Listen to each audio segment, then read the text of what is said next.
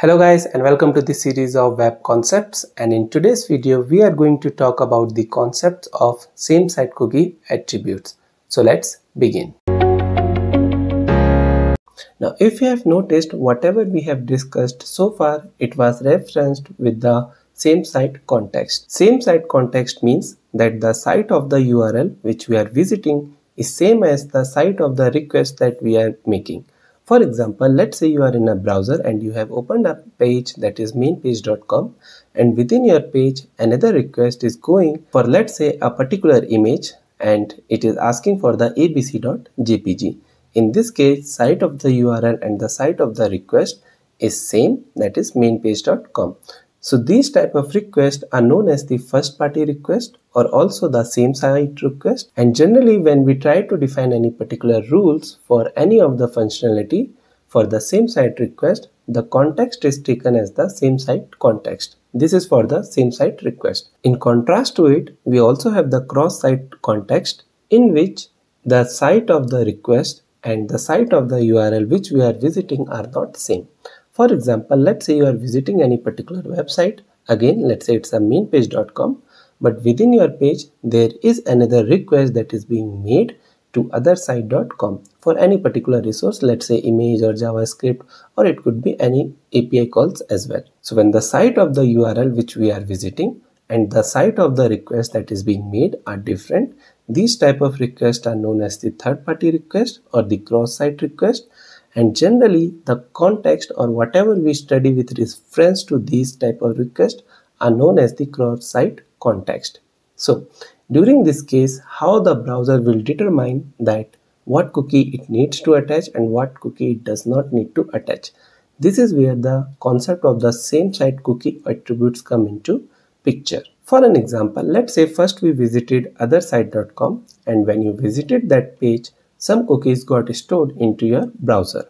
Now you also visited some other website, let's say mainpage.com, and within mainpage.com there is a request that is being made to the othersite.com. Now during the request for othersite.com made from the mainpage.com, how will browser will determine what cookies of the othersite.com does it need to attach and what cookie it is not allowed to attach.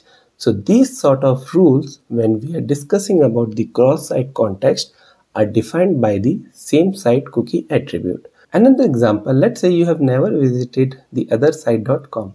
You only visited mainpage.com, and within the mainpage.com, there is first request that is being made to the othersite.com, which is setting some cookies that we also studied in the previous video. And when those cookies are stored into the browser, then in the second request, how is browser deciding whether it needs to attach those cookies or not? Of course, it is going to consider the path, domain and other cookie attributes, but on top of that, now it will also consider the same site cookie attribute, because now it is a cross-site context. Another thing, when I say about the same site cookie attribute, don't get it confused with the same site request. Same site request means the site of the URL which we are visiting and the site of the request which is being made are same, but same site cookie attribute is completely a different topic which defines whether a cookie should be attached to a cross-site request or not. Okay, so don't get confused into these two. These are completely different terminologies. Now let's start discussing about the same site cookie attributes, which can have three values, that is strict, lax and none. And to understand it better, we should consider the three case scenarios for all of these type of values. So let's first understand the cases, and then all those three cases we are going to apply in all three values of the same site cookie attribute. Case number one is when the request is same site. For example, let's say you are visiting one page that is mainpage.com, and within the page there is another request that is being made for mainpage.com. So basically site of the URL and site of the request is same. This will be our case number one, and we will be referencing it into the future as same site request. Again, first party request we can also say. The second case scenario is that there is a page redirection from your main page to the other site. For example, let's say there is a page whose domain is mainpage.com, and within that there is a link or we can say a link within the A tag, in which if you click, there will be a redirection to that particular page. Okay, so if othersite.com is written into that link, and your browser will be redirected to the othersite.com, and the method which will be used during the redirection is get. This is our case 2, and we will reference it as page redirection with get HTTP method. And lastly, the third case is basically every other case scenarios. For example, let's say you are visiting the mainpage.com, and within that page there is a call that is being happening for the JavaScript to the othersite.com. Please note, here we are not clicking the link. The page content of the other site is coming to your mainpage.com.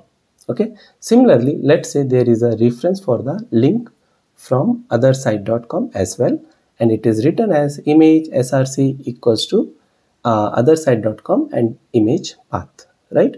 Other case scenario, let's say there is a page redirection, but this time the other HTTP method like post or something else is being used.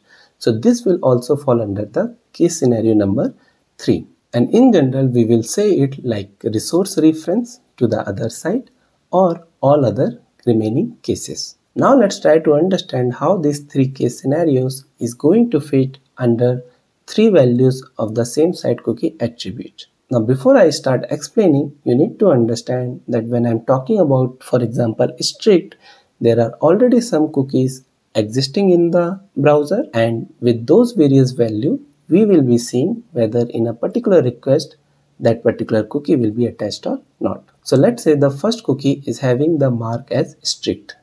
Then only in the SameSite request those cookies will be attached. In other cases it will not be attached. So let's say the name of the cookie is name equals to Vikram and SameSite is set as the strict. So in this particular case, let's say you are visiting the mainpage.com, and within mainpage.com there is a reference to the mainpage.com only. Then in that particular case, the cookie name will be eligible to be attached. Why I am saying eligible? Because the other parameters of cookies like the HTTP only or the domain or path, those will also be considered. But on top of that, at least from the SameSite Cookie attribute perspective, it has been marked as allowed. Now let's say there is another domain, that is othersite.com, and within that page there is a link on which if you click, you will get redirect to the mainpage.com with the get HTTP method request. Okay, so will that cookie name will be attached to the request? No. The answer is no. Why? Because when it is strict, then it will only be attached when the same site request is being made. Okay. Another example, let's say again you are on the othersite.com and there is a resource calling something from the mainpage.com. Let's say it is saying mainpage.com/cat.jpg. It is asking for the image. So will that cookie will be eligible to be attached to the request? No. Why? Because the value is strict and only during the same site request that cookie is eligible to be attached to a request. Okay, this is the first thing, that is when the SameSite Cookie attribute has been set with the value of strict. Now let's take the second value, that is lax. In this particular case, the cookie will be eligible to be attached to a request in the same site request, and also if there is a page redirection with the get method. Okay, so for example, let's say again you have a cookie in your browser which has the value as name equals to Vikram, and SameSite Cookie attribute is set with the lax. Okay, in this particular case, let's say you are visiting the mainpage.com and there is a reference to the mainpage.com only, and the site of the URL and the site of the request is same, basically same site request, and you are asking for a image. So in this particular case, it is the same site request, and even though it is lax, it will be eligible to be attached. In the second case scenario, let's say you are visiting the othersite.com and within that there is a link in which if you click, you will get redirect to the mainpage.com with the get method. So in this particular case, also the cookie will get eligible to be attached to the request. That is the meaning of lax. But if there is a reference to the resource of the mainpage.com, for example, let's say there is written in othersite.com For image, mainpage.com, image and cat.jpg, in this particular case, the cookie, that is the name, is not eligible to be attached to the request. Okay, so when the value is lax, then only in the same site request and only when there is a page redirection with the get method, the cookie will be attached to the request, or at least will be eligible for the attachment. Now the final value is the none. So in the SameSite Cookie attribute, it has been mentioned name equals to Vikram and SameSite equals to none. What will happen during this case? It states that the cookie will be attached in the same site request, also when there is a page redirection with get method, and for any other case scenarios. So always the cookie will get eligible to be attached to the request. For example, let's say you are in the mainpage.com and you are making a request to the mainpage.com. Basically, it is the same site request. The site of your URL and the site of the request is same. So cookie will be eligible. Now let's see the second case. You are in the other site.com and there is a link on which if you click, you will get redirect to the mainpage.com. So in this particular case also, the cookie name will be eligible to be sent to the request, okay, during the redirection. And in the third case scenario, if there is a resource calling from other site.com to mainpage.com, note that we are making a request for a resource here, for example JavaScript file or image. Okay, so in this particular case, the cookie will be eligible to be sent to the request. One final point, you need to remember what will happen if no values of the SameSite Cookie attribute is set. In these particular cases, it is up to the browser how it wants to take. Some browser may take value as none, some may take as lax, but generally in most of the browser, the default value is taken as the lax, but it can vary from browser to browser. And also in this particular video, we discussed on the concepts. In the next video, we will see live in our laptop how actually we can visualize it as well. Okay, so that's all for today guys. I hope you like the video. If you have any doubt, please comment it down. Thanks for watching and I have to see you in the next video.